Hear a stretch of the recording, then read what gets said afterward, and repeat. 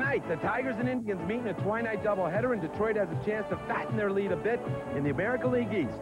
The Tigers are red hot. They're on fire, and you get two for the price of one tonight. It's the Tigers and Indians live from Cleveland.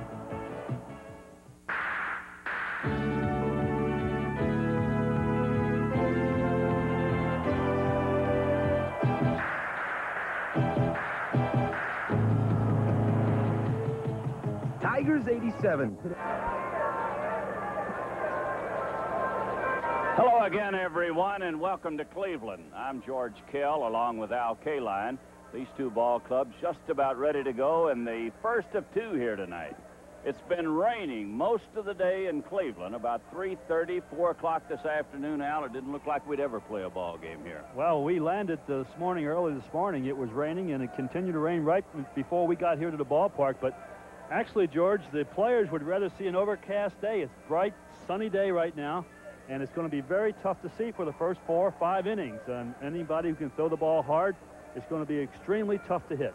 You'll get a chance to see it in a moment. The sunshine is just past the pitcher's mound, which means the pitcher will be delivering out of the sun into the shade, and as Al pointed out, it's going to make it very